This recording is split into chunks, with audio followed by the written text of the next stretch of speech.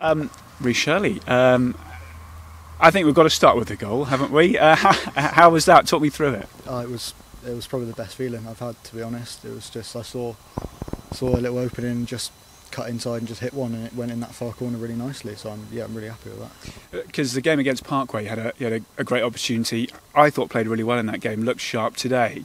You seem to have another bit of confidence about you once that 1-1 in. Yeah, well, I think the Parkway game definitely gave me confidence. I think it was sort of the first game that I've been with the squad, and it really, I think all the lads have been great helping me get in and everything like that. And today, seeing how the game was panning out, I think when I came on, I was just more confident and just hungry to score a goal, really.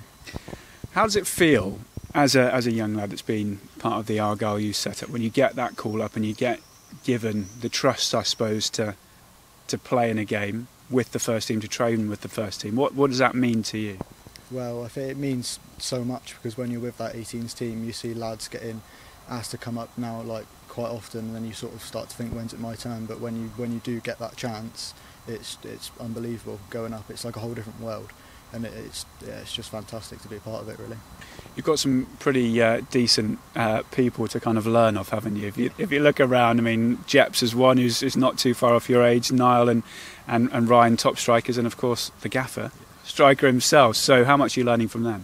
Every day it's something new. You just watching them, you learn something different every day. How they move, how they ask for the ball, how they take a touch, how they finish. It's just sitting back and watching them. It helps just as much as being with them all the time.